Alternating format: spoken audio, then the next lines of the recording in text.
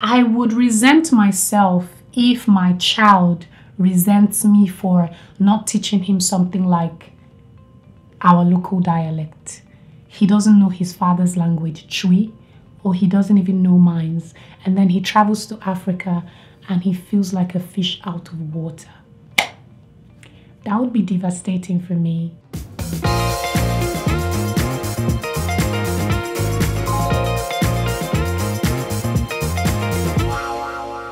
Hey fam, you're welcome back to my channel. My name is Lola. I live in Toronto, Canada, where I share my experience as a Nigerian living in Canada. So if you'd like to learn more about, the lifestyle of an African or a Nigerian living in Canada, then you are definitely in the right place. Please subscribe to my channel by clicking the subscribe button and also the bell button so that you know whenever I post a brand new video. So we've been in the month of February for a minute now, and since February began, it's actually been Black History Month. And I didn't want February to go by without me actually, talking about Black History Month, because Black history means something to us here in Canada. And if you're new in Canada or you're planning to come to Canada, you should actually be aware that there's something called Black History Month, and why Black History Month and the importance of Black history. So as you can tell from the title of this video, I'm going to be talking about raising children abroad, because I find that it's so easy for us to talk about, immigration to the States, immigration to Europe, immigration to Canada.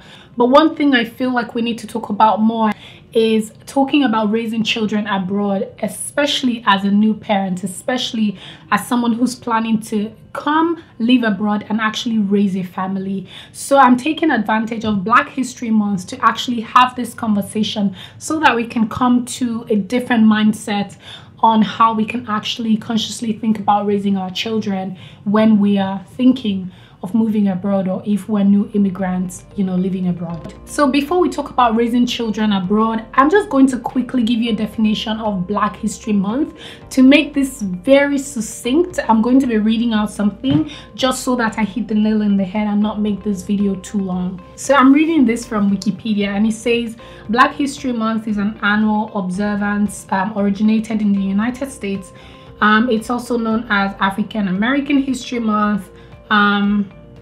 Its official time is February. So I'm just going to read something else from history.com that just really highlights the purpose of Black History Month. So it says Black History Month is an annual celebration of achievements by African Americans and a time for recognizing their central role in US history, also known as African American History Month. So aside Black History Month celebrated in the United States, there's also Canadian Black History. So I live in Canada, so I'm just going to use Canada as an example, in my conversation today. Now, I personally believe that our history as people of African descent is something that should be celebrated and recognized every single day. And I am always thinking about our history. Actually, I'm an African heritage instructor with the Toronto District School Board. So I teach elementary school kids between JK to grade 8. So just basically talking about Africans in Africa, Africans in diaspora, how we all connect, and the history that really connects both worlds. So that's basically it. And I think that talking about these things is very important, and it should be day to day. It should not be something that should be recognized or celebrated once in a year, 1 month in a year. However, if you're just coming into the knowledge of Black history and starting every February is where you're at, then that's absolutely fine. It's really not too late to start learning. Now, why is learning important? When you're traveling, say for example, as an African, you're living in Africa, to come to a place like Canada, now you have to remember that in Africa, you're not seen as a Black person. Like there's really nothing that brings that to your consciousness, like, oh, I'm a Black person. You're in Africa, everybody's Black, So, but when you come this way, you're seen as a Black person, as someone from African descent. You are now, say for example, African Canadian, you're Indian Canadian, you're Chinese Canadian, I don't know, but I'm just trying to let you know that people see your race before they actually call you Canadian, as opposed to, you know, you just coming. So now the big question is, if you're raising children, or if you're coming into the country with children, how does this affect them? How does this affect how you're going to raise them? And this is why I'm just really emphasizing on the importance of teaching your children about African history, about African culture very early. Now, something I found as someone who was growing up in Nigeria is, you know, the emergence, or was the emergence back then, of international schools. You have American schools, British schools, and in these schools they learn about American history or British history even first. I don't even know if they teach them anything about African history. So you find that these children, they have American accents or British accents. They can't even speak their local dialect, but guess what? They know everything about foreign history before they know their own history. Even in our regular schools, like the one I attended, we had a subject in school called social studies, and history was optional. Now, I personally do not think that a subject like history should be optional for secondary school students. You should know the history of your country. You should know the history of your continent. And so when you come here, all the things that you left behind is coming back to you. It's pretty much coming to bite you, you know, in the ass, because now your children are immersing themselves in a different culture. They're passing through a community, and they're experiencing things that they never ever thought that they could experience.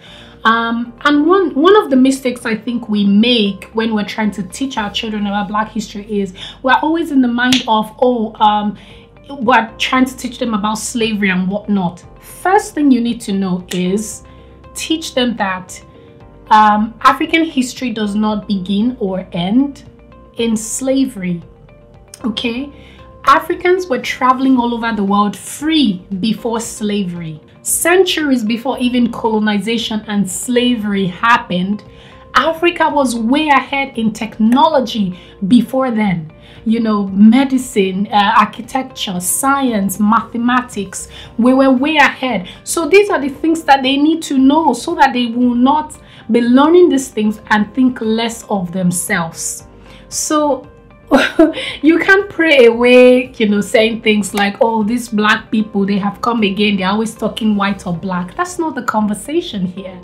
And the truth is, if you don't teach them these things early, the society will make them realize that this is something that you should have known. And the consequence of that is that when they have negative experiences that has to do with, say, segregation and discrimination, racial discrimination, or they experience racism in some type of way, depending on that situation, it could affect them for the rest of their lives.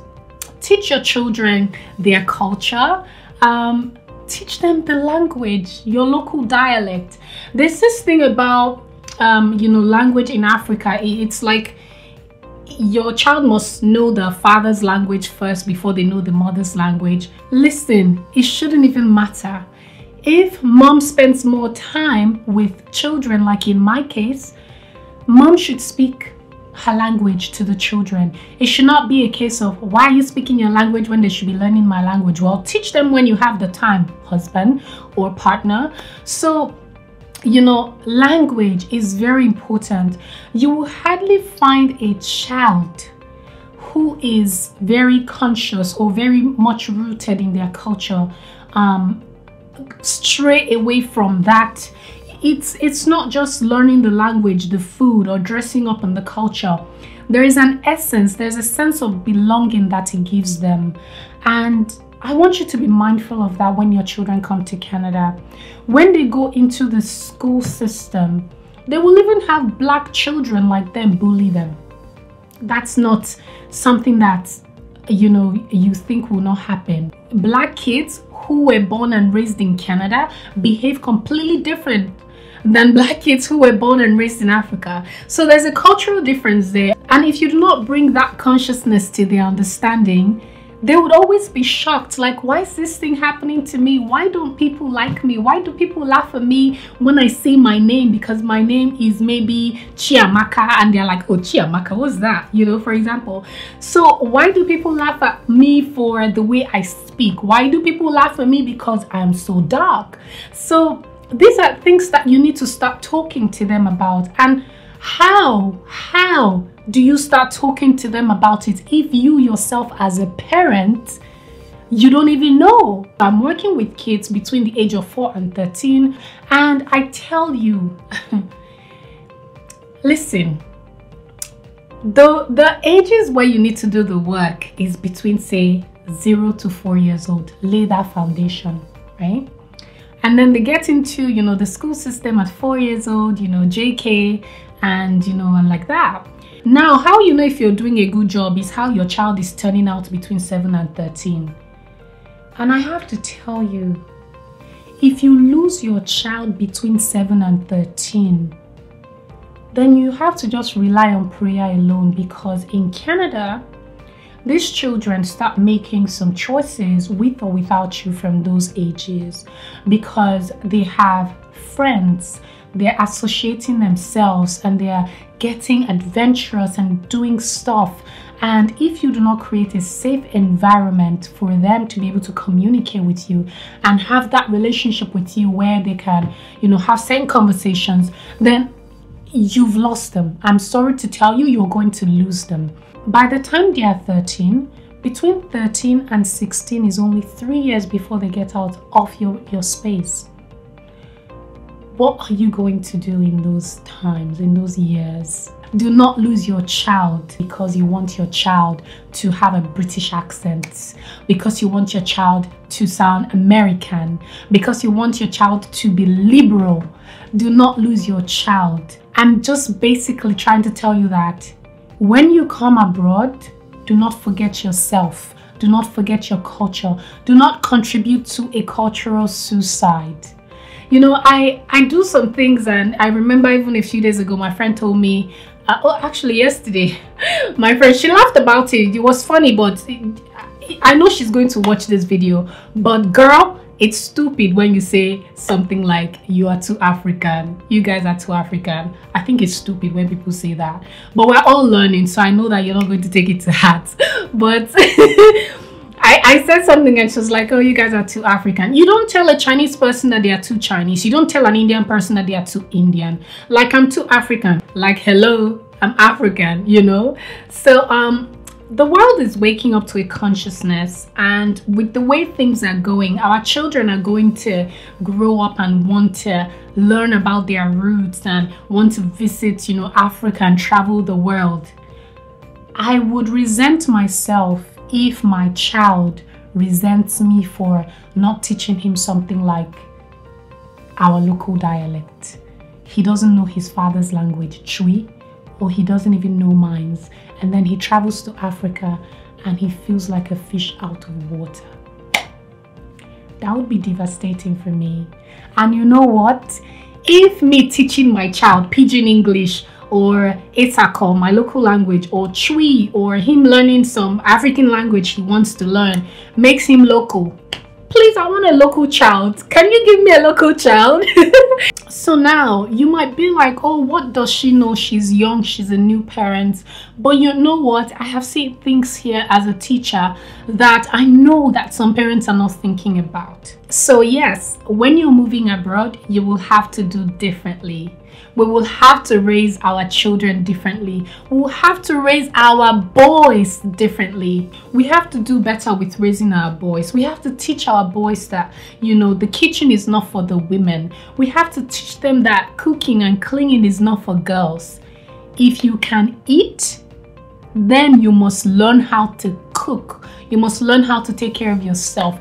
Even if it's to climb a chair in the kitchen to help mom prepare something, touch tomatoes, touch stuff, you will have to get them comfortable with the idea of taking care of themselves. If you must leave, you must know how to clean up yourself, groom yourself properly, and clean up after yourself. Boy, girl, as a human being. Like, that's 101. You have to. We sing a song for my 2-year-old: clean up, clean up, clean up time, clean up, clean up, clean up, clean up time, and he's packing stuff and putting them away. These are the little things that you can do to consciously teach your children how to look after themselves. These things are all part of the culture. As African people, we have a culture to respect one another, to be clean, to, you know, look after our home, our spaces. You know, we also have a responsibility as children to honor our parents. But if you don't teach them to honor you, don't expect it. And teaching them to honor you is not by demanding it. It's by showing it that you deserve to be honored. And how do you show that you deserve to be honored? Teach them the culture. All of this for the culture. Well, happy Black History Month, guys. I hope this video brings you to a new consciousness about raising your children. There are things that we cannot pray away. There are conversations that we must have. There's a time to be your child's friend, and there's a time to be your child's parent. It's nice for you to create a safe space where they can come to you without judgment, but it's also nice for you to create a space where they can respect you and listen to you when you speak to them as a parent. So I'm growing, I'm learning, and I'm hoping that I do a good job. I'm praying every day for God to give me the grace and to guide me on how to be a good parent, and to also guide my husband. I'm very grateful for the opportunity to be a parent, for sure, and I hope that I represent for the culture. I hope you enjoyed it. I hope it's not too long, but yeah, I enjoy talking about this subject because it's been on my mind for a while now. Oh well, I'll be seeing you in my next video where we'll be talking about something else, hopefully more interesting than this, if this was too serious for you. I'll see you in my next video. Until then, bye bye.